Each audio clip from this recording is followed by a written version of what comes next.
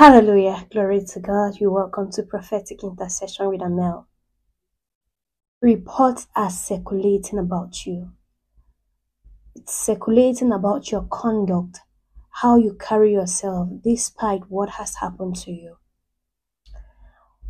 Naturally, what you have gone through, if others go through, they might never be able to stand. It will break them. But you've handled so much and you've taken in a lot with so much poise and composure that people are talking.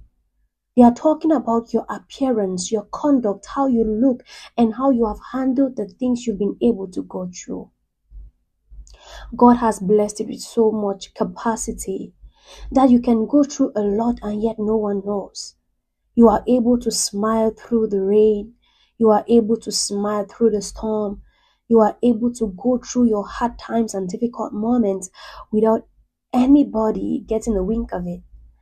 And the thing is, you might really think nobody has a wink of it. Maybe you just told one person, and the person told another, and the other told another, and they were watching to see you break. They were watching to see you look depressed and sad. But you've managed to carry yourself well. You've been able to compose yourself well.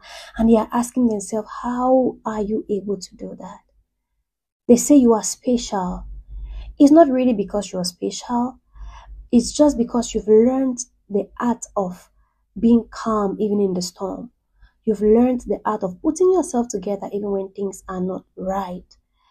I pray that God will continue to increase your capacity in the mighty name of Jesus. And that this time around, people will talk about you.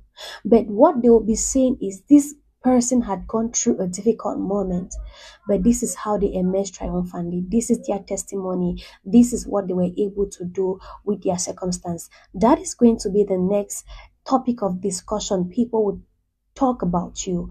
They would say, you went through this, and this is your testimony. This is the good report that is coming from that.